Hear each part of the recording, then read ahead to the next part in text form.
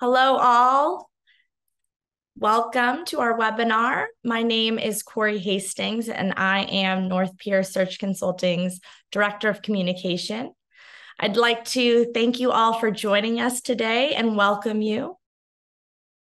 Today's webinar, as a reminder, our speakers, who I will be introducing soon, will be available to answer questions at the end of the webinar. So please use the Q&A function that you will see at the bottom of your screen, or maybe it's at the top of your screen, to type out your questions at any point during the webinar, and we will ensure that it's answered. And with that, I'd like to introduce our speakers today. Joining me from our team at North Pier Search Consulting is founder and managing partner Jim Scheinberg, as well as senior consultant Freeman Wood. North Pier's team of search and evaluation experts provide oversight, evaluation, and search or RFP services of investment consultants, OCIOs, and other service providers. We have administered over 90 evaluation and search projects totaling over $120 billion in assets. Jim also serves as an expert witness for landmark ERISA litigation and as an independent expert for the United States Department of Labor. Also speaking today is David Hall, the Chief Marketing Officer from Hall Benefits Law. And David, I'll hand it over to you to introduce yourself and Hall Benefits Law before we dive in. Thanks, Corey. It is always a pleasure to be with our friends from North Pier Search Consulting, and a real honor to present to the audience today. I appreciate being included. HBL serves clients in 40 states. We have the capabilities to do so in all 50. We are a boutique ERISA and employment law firm with specializing in employee benefits legal compliance. We have a proactive approach, which I hope you'll hear through our presentation today. And our goal is to help you as plan sponsors to stay abreast of the latest developments in employee benefits legal compliance. And if you haven't already, I would ask that you would please follow our LinkedIn company page or sign up for our newsletter on www.hallbenefitslaw.com so that we can stay in touch with you and keep you abreast again of any important developments in the world of employee benefits legal compliance. So with that, again, I am excited to be with you today. I'm going to pass this on to my friend Freeman, and we'll jump into the content. Terrific. Thank you very much, David, and thanks, Corey, for that introduction. Welcome, everybody. We're so glad that you could join us today. We're going to cover a lot of information, and hopefully you'll find it valuable, and we'll have some good dialogue through the discussion. We wanted to start with a question. As asset owners, you have the ability to use a wide variety of service providers, everything from something as simple as outsourcing advice or looking for advice, legal advice, looking for investment advice, to outsourcing all of your functions relative to investment management. Along that spectrum, it's important to understand what you're actually outsourcing in terms of the functions and how much of your responsibility, and in particular your fiduciary responsibility, you need to retain. And with that, when you hire a third-party service provider, what are your responsibilities to monitor and oversee the activities of those service providers? And where does that sort of fiduciary responsibility lie? Next slide, please. In the discussion today, we're going to really focus on the risks and the responsibilities of outsourcing investment-related activities relative to your third parties and third-party providers, and why, despite the fact that you can outsource a lot of functions, a lot of activities, you really cannot outsource your fiduciary responsibility. So if that's the case, what are you required to monitor and oversee your service providers, and what does it actually do, and what are the benefits of this monitoring program? How can it help your organization to optimize your outcomes and minimize your risk? And that's going to be the focus of the discussion today. A lot of the discussion will use language relative to ERISA retirement plans, but much of the information and the recommendations and information we provide in this presentation is applicable to investment management in general. Next slide. So I want to turn it over to David to discuss fiduciary responsibility. Thanks, Freeman. And while I'm not an attorney, I do work with a great team of attorneys with well over 100 years of experience between them. And it is our job as a team here at HBL to remind plan sponsors of the foundational basics of what it means to be a fiduciary, so that hopefully you're not hiring us to fix a complex problem that is fully preventable. And so as such, I want to remind you as a fiduciary that most cases of fiduciary breach or failure of fiduciaries to fulfill their duties are unintentional. And this basic understanding of what it means to be a fiduciary, the different types of fiduciaries, can go really a long way to preventing those future problems. So I would encourage you, even if you've heard some of this before, to try to pick up something new through our presentation today. And again, I'm here to reinforce the points that North Pier is making relative to doing a search and having objective search criteria from the perspective of an ERISA legal partner. So let's just look at the three types of ERISA fiduciaries. Your 316 is typically your named plan administrator or your TPA.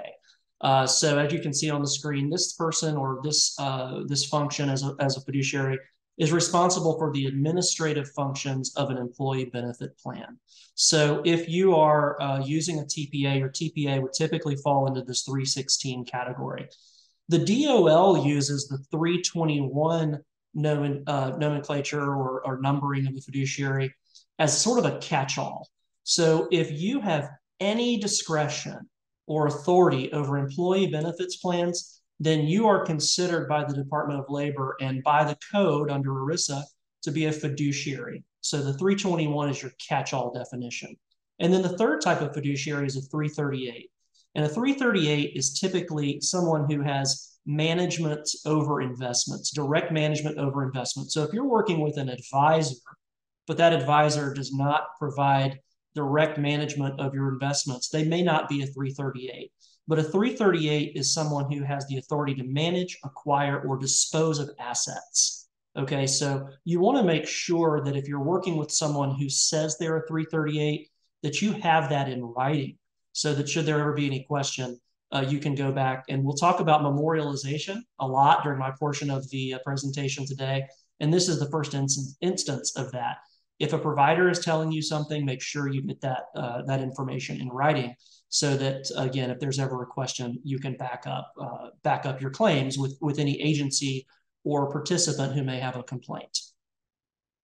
Next slide, please. Also, as a fiduciary, I want to reinforce the fact that you do have personal liability under the code.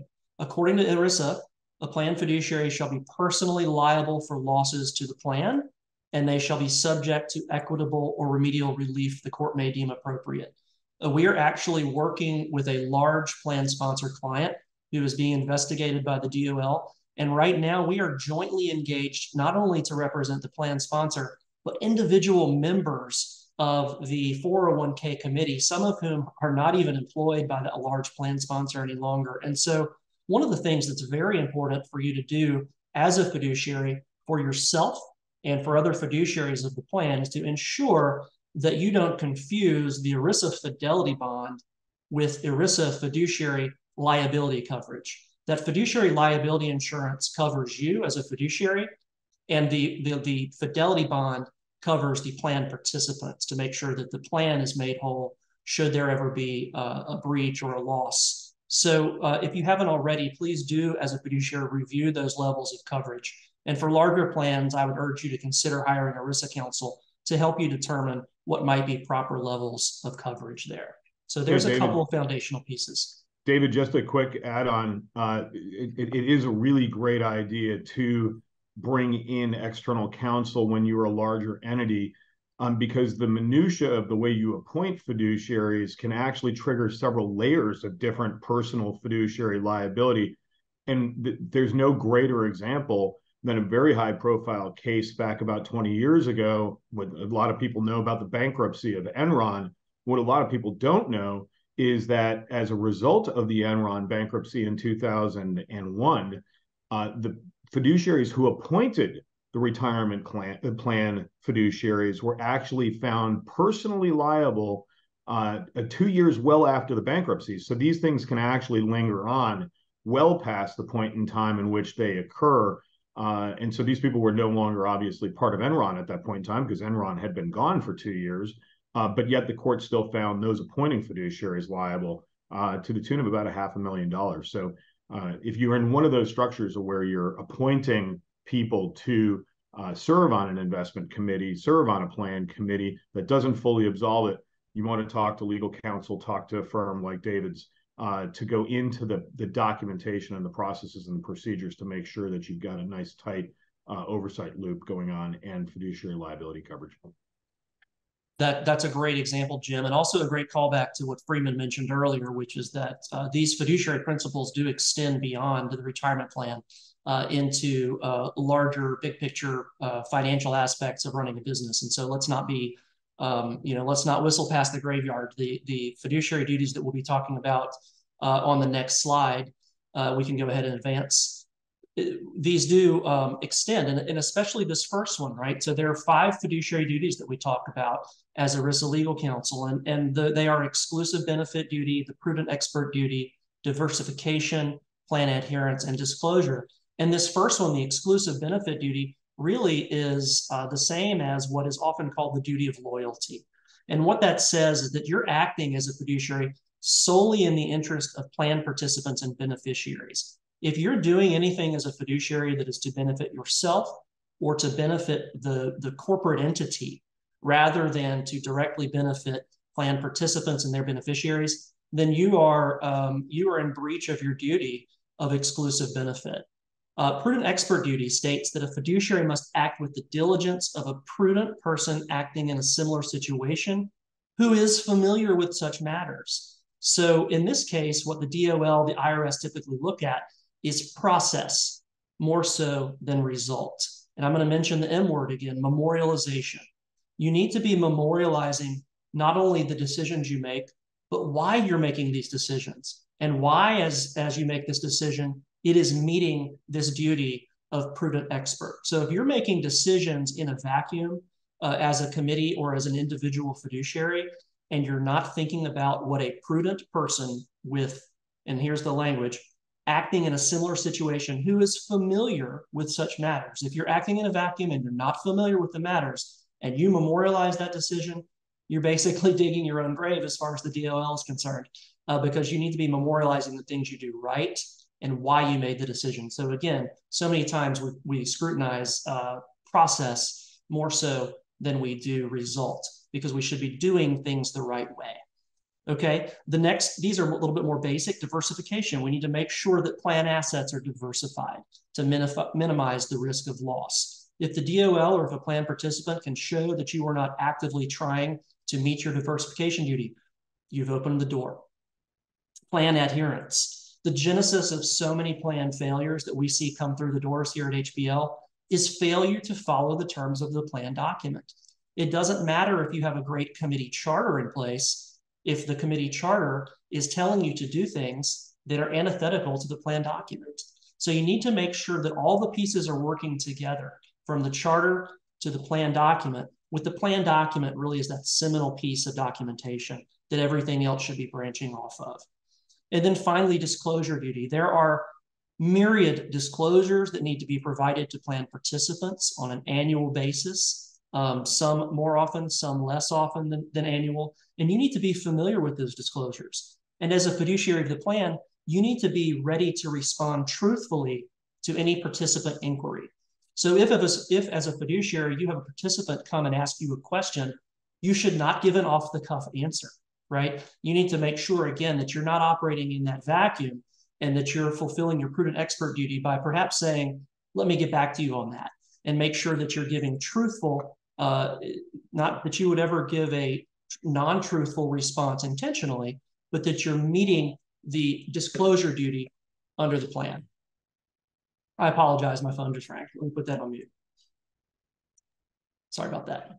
You know, one thought on the disclosure item, David, Please. is the it's multi-party disclosure. So we get a lot of disclosures in the industry. Our record keepers send us disclosures.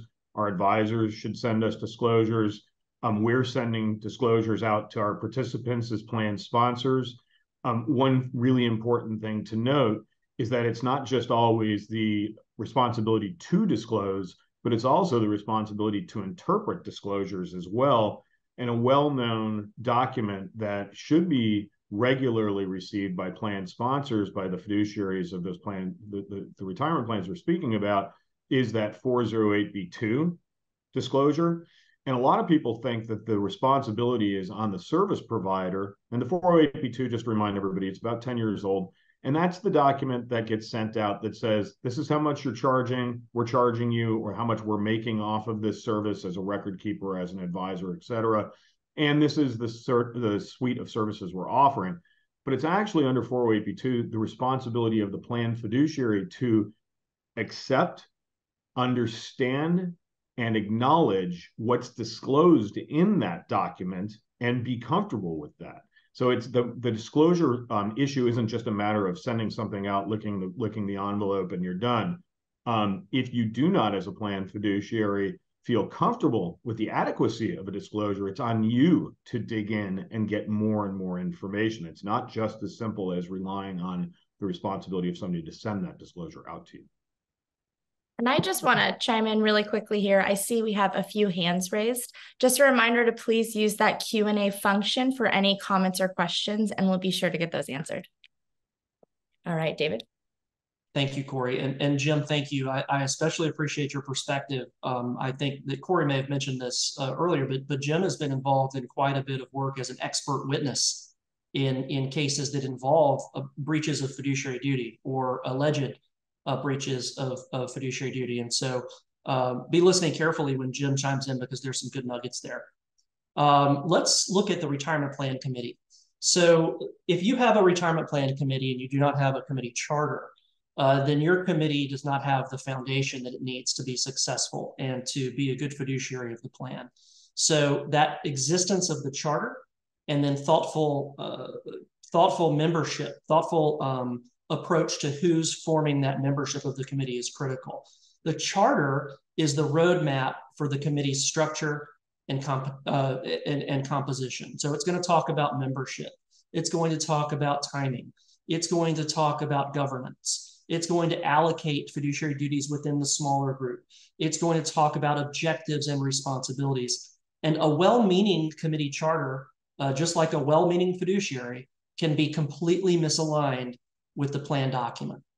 So again, make sure you're using the plan document and that there's nothing in your committee charter that is contrary to the plan document, because nothing can make a DOL investigation go south faster than them recognizing that you've been operating as a committee, again, antithetical to the terms of the plan document. The committee should meet regularly. They're going to review and discuss investments. They're going to create documentation to support investment changes. We're going back to this idea of memorializing the why behind the decisions that you're making as a fiduciary and as a committee. The committee should be very carefully selected. It should include representatives from across the organization, so folks from human resources, finance, business, legal, and then as far as it goes, memorializing what you do as a committee, every retirement plan committee meeting should have minutes to serve as documentation of discussions, actions, and decisions. Those minutes can be reviewed by legal counsel. We review a lot of committee minutes here at HBL, and the larger your plan, the greater the import of ensuring that you are memorializing decisions you make properly in your committee minutes. Minutes can be taken by a retirement plan advisor, but again, you want to make sure you're working with an advisor or OCIO or any number of different service providers who might be involved in these meetings, that you have vetted properly through an objective service provider review using someone who has no conflict of interest. So why are these minutes so important? They capture a record of decisions. They reduce mistakes down the road. And these courts, litigants, and governmental regulatory authorities like the DOL, they examine meeting minutes with a fine-tooth comb to assess whether a breach of fiduciary responsibility has occurred. And Jim, you may have something to say here. I believe we were preparing for this. Again, you had some experience through expert witness that speaks to the importance of memorialization or perhaps not memorializing certain things. Thanks, David. I will tell you, so not having David spot on, not having minutes is the worst offense. But be careful what you put in those minutes, because I will tell you, I actually have a case that I worked on where there was a 10-year record that was examined. it was 350 pages of minutes, a very large multi-billion-dollar client of ours. And nuances of phrases were analyzed and then picked apart by plaintiff's counsel. So just be careful and contemplative of what you're putting in. Don't put in more than you need to, but also make sure you put in enough that it shows your process and your mindset. These are things that are really important evidence. It's not just the decisions you make, but showing your mindset as a fiduciary, expressing those in your minutes is very, very helpful defense. I will also make a quick comment. It is perfectly fine to have your retirement plan advisor provide a draft of your meeting minutes. But because they're a party of interest to the relationship, and this whole webinar is about overseeing service providers, including your advisor, they're your minutes. And at the end of the day, you should review those minutes, feel free to edit those minutes, and feel free to add on to those minutes. And I would go as far to say as in your process, whether it's annually or quarterly or less frequent, you want to make sure that your oversight of your advisor is also memorialized in those minutes. So maybe ask them to leave a meeting and have another 15 minutes to discuss that relationship. Make sure that makes it in the minutes. If you're leaving that key element out, the oversight of your retirement plan advisor, especially if it's under ERISA 338, where you've given them discretion to manage the menu, you've got a very large blind spot in your fiduciary procedural prudent record. Great. Thank you for that, Jim. So we're probably all asking, when is David going to talk about fiduciary breach litigation? Well, here we go. So, this has been going on for a long time.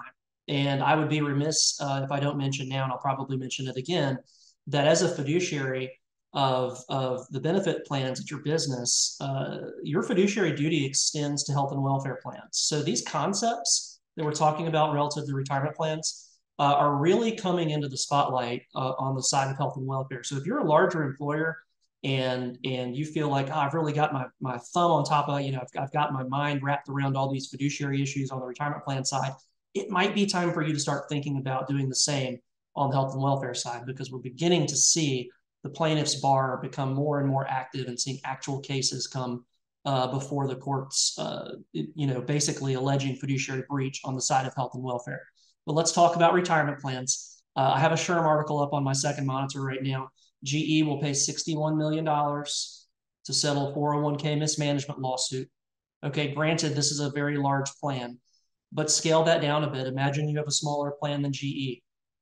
This is a very large payout, regardless if you think about these participants who were impacted by this. And if it can happen to GE, this should be a good cautionary tale for all of us. On your slide, what we say here is that in recent years, the basic complaints, I'm going to change that word a little bit. I'm going to say the foundational complaints. These aren't basic complaints. These are foundational complaints that either plaintiffs are coming to bring lawsuits against these folks, or the agencies are finding areas where fiduciaries have fallen short. They are not negotiating and monitoring the direct and indirect compensation that service providers are receiving from the plan or from the organization. This is critical. It's foundational. They're relying on faulty processes. Perhaps the process that they're relying on is outlined in their committee charter, but that process does not jive with the plan document. Okay, that is a very foundational issue. It needs to be fixed if you're operating under that manner. Failure to monitor investment fund performance and reassess the cost efficiency available. Guys, there are so many different options out there. Make sure you're working with a search provider who will help you identify service providers that have a comprehensive suite of services available to you, so that you can make sure you're checking every single box. And then finally, making sure that you understand any potential conflicts of interest that these service providers may have. Let's go back to Jim just for a second. We were talking about advisors wearing their 338 hat or not wearing their 338 hat at the time a decision was made. Jim, can you dig into that a little bit? Because I thought you explained it well yesterday when we were speaking. I can. Thanks, David. And I'm going to be a little vague on this because I'm actively engaged on one of these cases. So I'll speak very broadly.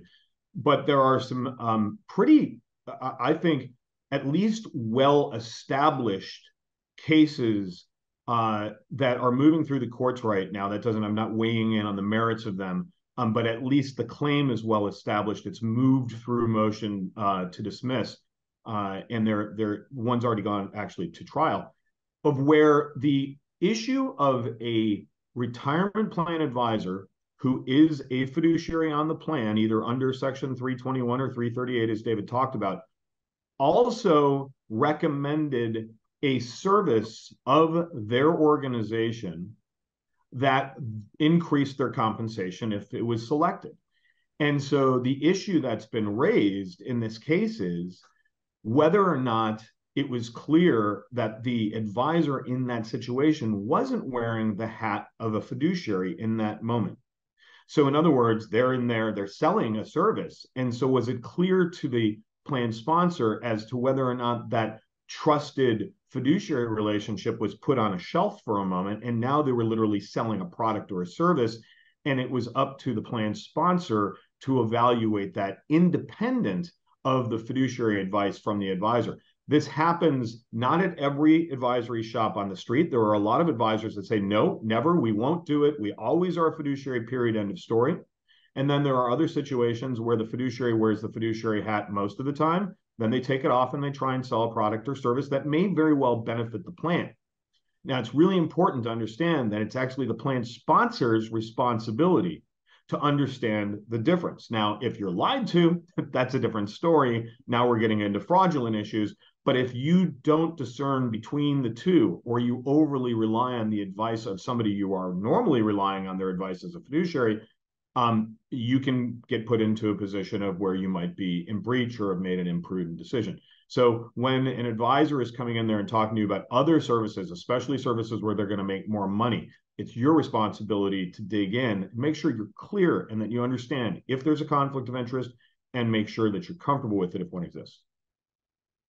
Excellent. Yes. And as you described that situation, right, the water gets muddier and muddier. So make sure that you're asking the right questions at the outset before you enter into a relationship with a provider. Just next slide, please. We'll just take a look at a couple takeaways from fiduciary breach cases. Guys, it cannot be overstated the importance of robust fiduciary compliance paradigm. The procedures associated with a robust paradigm, the importance of that committee charter, right? So make sure that you're properly memorializing your prudent process, that you understand the 5 basic fiduciary duties under ERISA, that you are ongoing monitoring these service providers, and that monitoring is occurring through a non-conflicted party, like a North Pier Consulting, right? So these are non-conflicted parties. An ERISA law firm is a non-conflicted party by the rules of the bar, right? An ERISA attorney is non-conflicted. Consistent, timely investment management lineup evaluation is critical. Memorialization, proper memorialization of said evaluation. And so all of that to say, I think we formed a foundation, and these are some basics that hopefully most of you were aware of and have at least been exposed to. But if you have questions about this, or if you'd like to talk to legal counsel, we'd be happy to have that conversation with you to talk a little bit more about ways that you may or may not be meeting those duties as a fiduciary. So now I'm actually really excited to flip the script a bit and get into a little bit more of the why, and certainly that foundational why we've discussed, but the why and the how of monitoring service providers. And I'll just go ahead and turn it over to North Pier and go on mute until future notice. Great. Thanks, David. David and Jim give you, I think, a really good perspective on the complexities of hiring a service provider and managing that relationship. Certainly, everything from your fiduciary responsibilities to the legal and regulatory environment really argue for a much greater oversight than most people would expect in these types of relationships. We want to get into now how you actually monitor a service provider. What are the benefits in doing so? How do you approach it? How do you set it up? What are the areas should you look at it in some more specifics? Next slide, please. So first of all, why do you do this? Why do people want to monitor this? Obviously, you got a lot of perspective from David and Jim about this, but really, you're trying to set up a process or hire a third party to watch your back, to really provide you support and to help you gain knowledge about what's going on in the market, what's going on with your service provider, making sure that what they're doing are consistent with what you want them to do, that their interests are aligned with your interests, that any changes or deviations relative to that provider are understood and the impact are understood. It's a very dynamic environment. OCIO market is changing very rapidly. There's mergers, there's acquisitions, there's a lot of change, and that will affect your relationship. And there's a lot of potential impact to change it in a negative way or in a way that isn't really meeting your fiduciary responsibilities, which is really why you think about monitoring in the first place, which is to meet those fiduciary obligations that Jim and David have been talking about. Next slide, please. Freeman, just a quick comment, because we throw these acronyms around in the industry a lot. Dave did a really great job of outlining ERISA 338, meaning a fully discretionary relationship with your advisor. They hold the keys. Freeman mentioned OCIO. That's an acronym that is short for Outsourced Chief Investment Officer, and that term is synonymous in the ERISA space, in the pension 401k defined benefit plan space, with ERISA 338, as David talked about, and that's actually the code in which it's authorized under. But for endowments, foundations, a lot of you actually have both retirement plans and endowments or foundations. The acronym OCIO is used synonymously. So I just wanted to make sure everybody who is on the call understands that it really applies to both. Thanks, Jim. That's a great clarification. So what are the benefits that you get from a monitoring program? And really, there's some very specific ones. First of all, you can understand better the performance of your provider, and the performance can range from everything from how they service you, how responsive they are to you, are they doing things consistent with your policies, your procedures, your governance model, all the way through to specific performance attribution, and analyzing how well the investments are doing.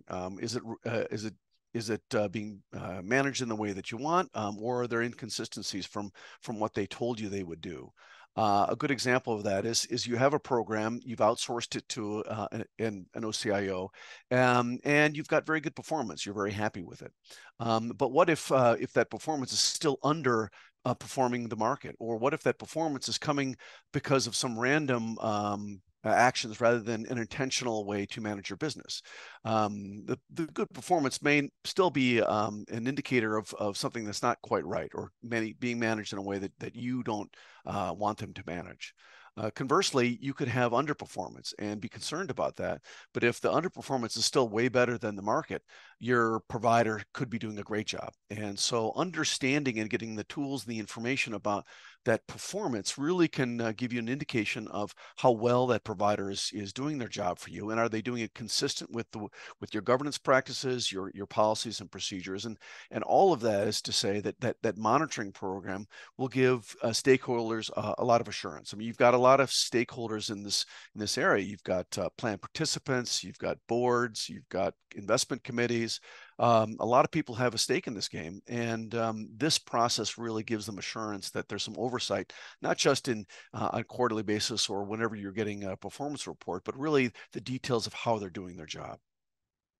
Freeman, you ran the operational due diligence department at a very large multinational consultancy, and this last item here on the list is really paramount. It's running that continual due diligence. That ongoing monitoring at that level is really there to ensure that stakeholder interests are being protected.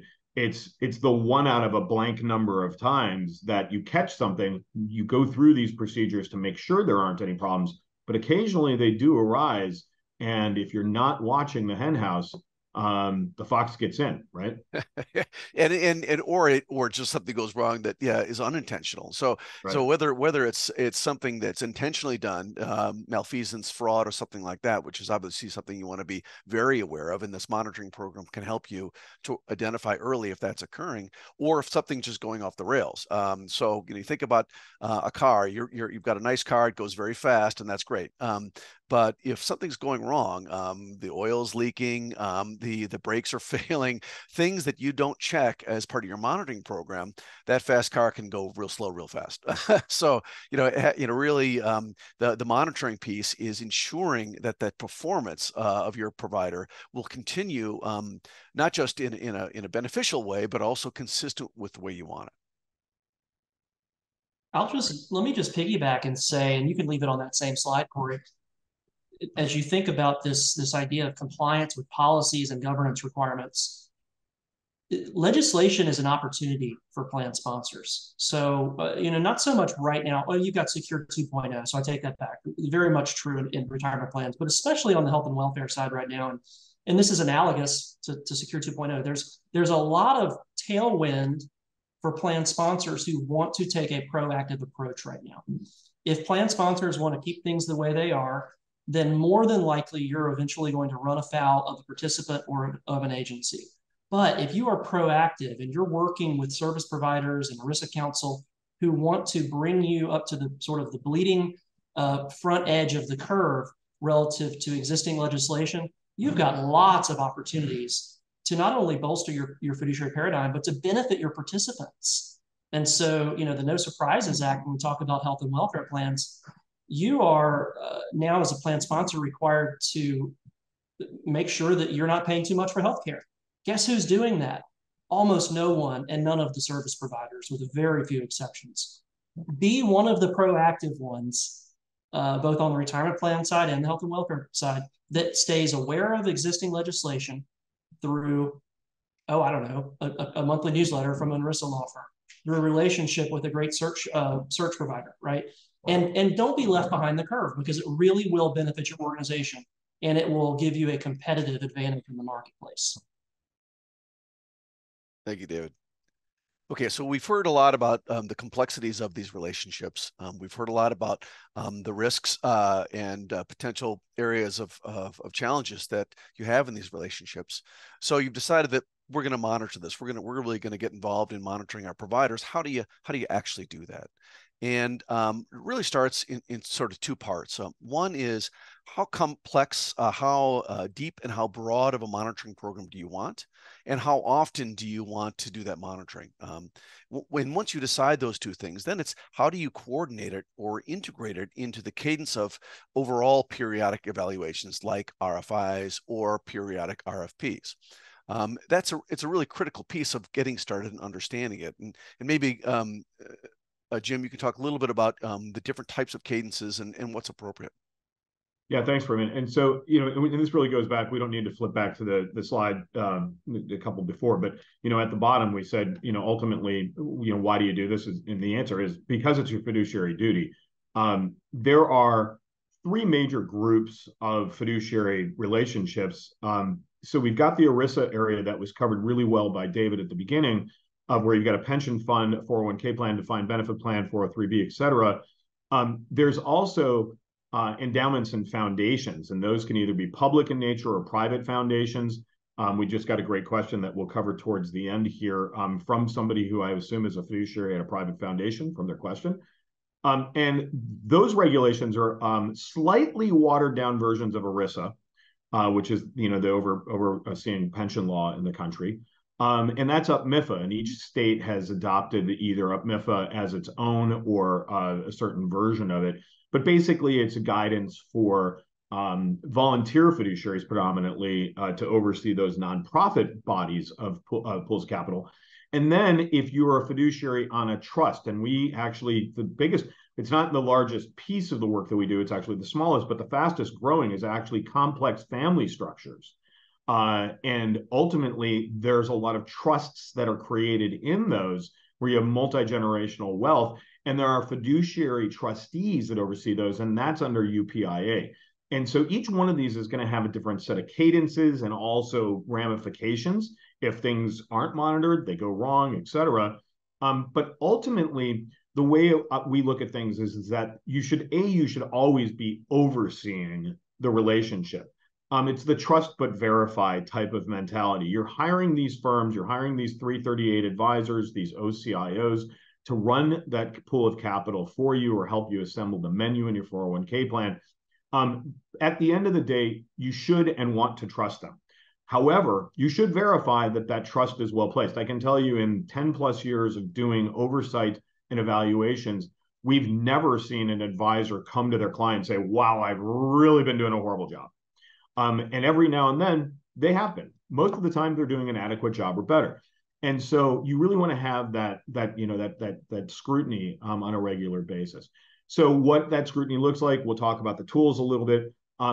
Whether it's just overseeing the components, the performance attributes, whether it's running a full-blown RFP and looking at the whole entire market, the cadence is going to be dictated based on your satisfaction with the relationship, how long you've been in that relationship. If it's been 15 years since you went out to market and did a search to hire that advisory firm, then, and you've never done any monitoring ever since, it's probably been a little too long.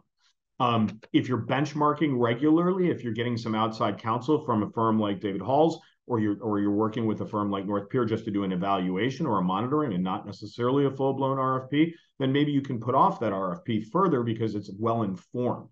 So ultimately, what we say is that if you're happy, 3 to 5 years is pretty best practice-y, but it's certainly not required in the pension space. There are some, by the way, on the expert witness cases that I work, there are plenty of experts out there that have actually testified to courts that said, you've got to run an RFP every 3 years, otherwise you're in fiduciary breach. There's never been a court that I know of that's upheld that position, but at least you should know that it's being argued in litigation, right? There are experts out there claiming that. If you're talking about a foundation, if you're talking about a family trust, maybe that number starts to slide a little bit further out. If you're unhappy, if you're unsatisfied, or even unconfident, and when I say unconfident, meaning like you may like your advisory firm, you may go golf with them or go to see a play with them and really have a good tight relationship with them and feel you're being well serviced, but you may not necessarily know that you should be confident in that relationship. That fits in the spectrum as well.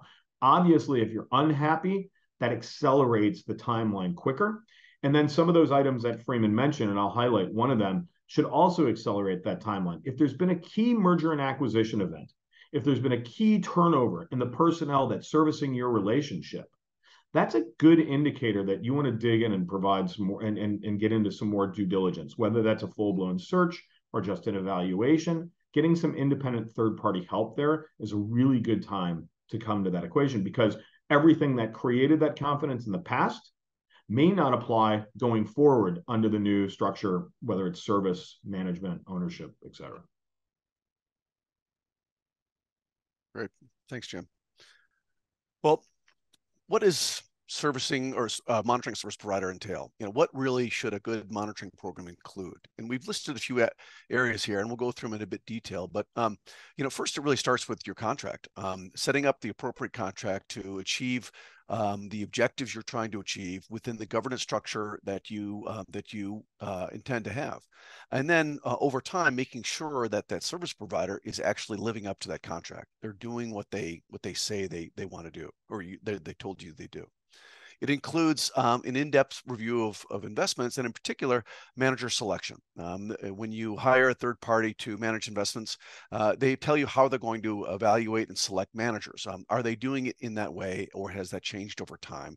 And are they doing it in a way that's consistent with your investment policy statement and the governance structure that you've set up? This is really critical. A key part of your documents is your investment policy statement, and you need to make sure that your service provider is managing it consistent with that statement. Also related to it, asset allocation. Once you're looking at that investment policy statement, you're looking at how assets are allocated. And that changes over time. There's some dynamic aspects or some variability in that, but you want to make sure that that allocation is still consistent with the objectives you established. It's consistent with what's going on in the market, and that there's a robust plan with regard to your service provider, your investment manager and consultant to do that.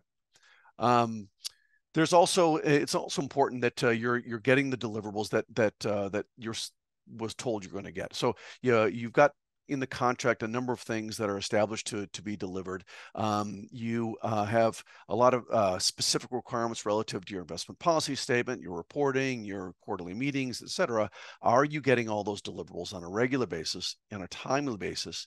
And is the service that you're getting, is it consistent with what you expect? Are they interacting with your staff, with your team, with your various other providers in a very effective way? Are they responsive?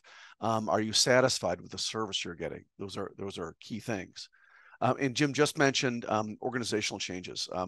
It's a very dynamic market. These organizations change rapidly. There's changes in ownership. There's changes in personnel. There's change in the structure and how they deliver that structure. All of those changes are okay, provided you're still getting the service and you're getting your needs met as a client, and that's really critical. And as David said, and Jim has said, is that all of this great work has to be memorialized. It has to be documented, because you've got to demonstrate that you're indeed fulfilling your fiduciary responsibilities. And this documentation is a critical component. Jim, I know you had maybe some points you wanted to make on this as well. Yeah, Freeman, thank you. So the comment about documentation is there's a little bit more underneath that bullet point that I'd like to dig into. So, when you're going through this review process, one of the reasons why we get hired is because we have this. So you go in for those of us who have to get a health exam every year or so to make sure that we've checked the boxes at a certain phase of life. Or whether it's the analogy Freeman gave about the car, there's a checklist that you're going through. There's areas of examination. You want to be thorough. You want to have a well-informed understanding, and you want to be able to go back and evidence this to your stakeholders, to the Department of Labor. If you're talking about a complex family structure, sometimes there's inner squabblings between cousins or nephews or nieces, and even in the nonprofit space. You have shareholders, or I should say stakeholders, that want to see that you've been a good steward of that capital, especially if you have things like donor advised funds in your programs and things along those lines. And so being able to document this diligence is incredibly important, not just from a perspective of liability management, but also to be able to have a process in the first place, right? If you don't have a plan, if you don't have a process, you don't have anything to document. And so it really starts at the beginning, ends with the documentation, but what you're documenting really starts with the plan in the beginning. I just want to focus in on this. We talked a little bit about this, but ultimately, especially in the 401k and defined benefit plan space, there's case law that supports that you have to be doing all of these things. It is going all the way up to the Supreme Court in the Edison case that recently was decided back about 5-6 years ago, and then reaffirmed by the comments for Justice Sotomayor in the Northwestern case. Even the Supreme Court has weighed in that you have a continuing duty to monitor these relationships. It doesn't stop when you hire that organization. We got a great question that I'll spend a little bit of time on right here at the end about hiring these organizations in the first place. Great question. What do you need to do in order to make sure that you're going through the right steps? But you have to be really ultimately looking at these items on a regular cadence. What that cadence is, like I said, varies based on type of organization and your relationship and your comfort with them. I'll also just mention one quick thing. Freeman, I think, was really appropriate to mention that you want to make sure that your advisor, your OCIO or your 338 is adhering to your investment policy. But I'd also tell you that in all the cases we do, with all we've done over coming up, I think, on 100 now, and over $100 billion worth of evaluations, one of the things we see pretty regularly is advisory firms that are, I'll just say, morphing the investment policy statement and those report deliverables. So Freeman has both of those bullets here that he mentioned. They're actually losing some of their decisions in changing the IPS or the reporting. And so if your advisor comes to you and says, hey, we really like international stocks for the next handful of years, we think you should go from 40 to 50% of your equities to international.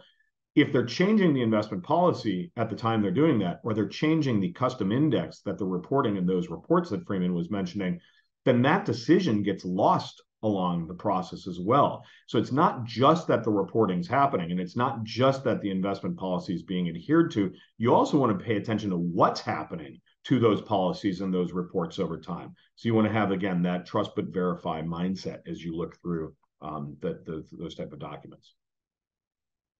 Great. So we got about 10 minutes left. We want to leave a little time to answer the questions that you've provided and see if there's any others. But maybe real quick, Jim and David, you could talk a little bit about this, sort of the pros and cons of doing it yourself versus hiring somebody like a North Pier or a Hall.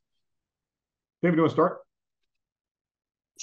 Sure. Look, a lot of us are DIY type of people, right? I love to figure out what's wrong with technology. And trust me, technology is not my best friend. It goes wrong often, but I enjoy trying to fix it.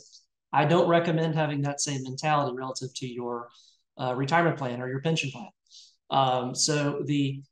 As Jim was talking earlier about the importance of the investment policy statement, for example, and the processes and procedures that go around that, I know for a fact that we have successful entrepreneurs, we have very effective fiduciaries, we have business owners on this call, right?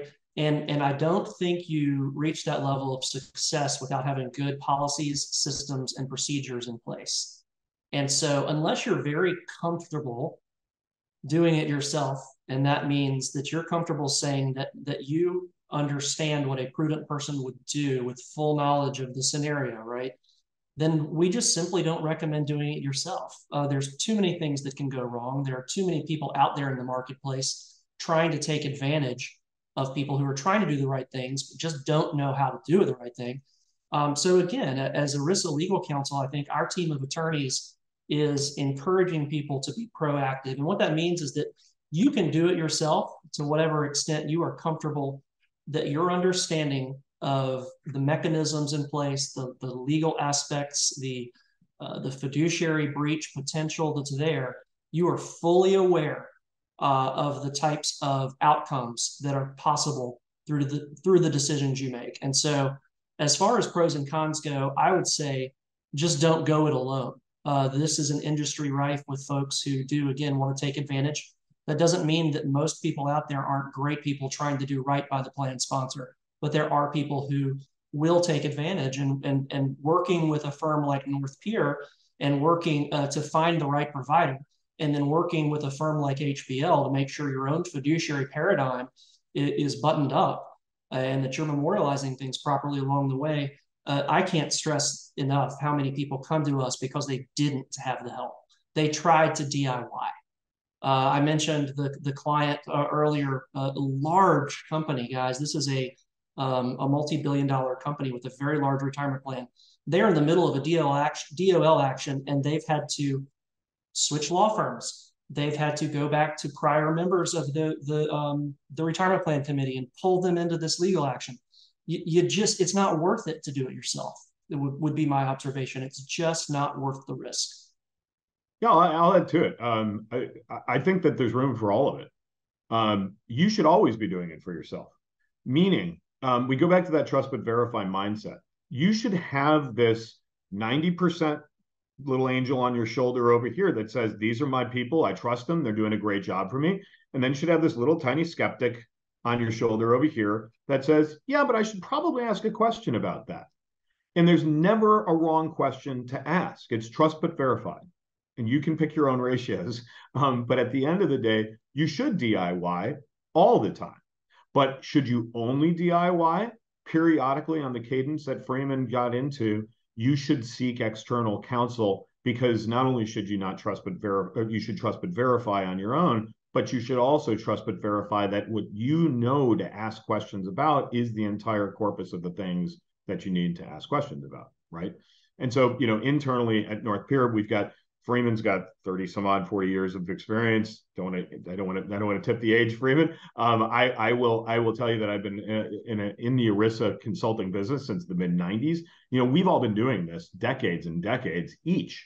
And we have tools, capabilities, systems, analytical suites that we bring to the table in this process.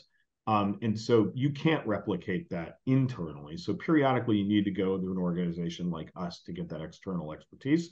And we're not attorneys.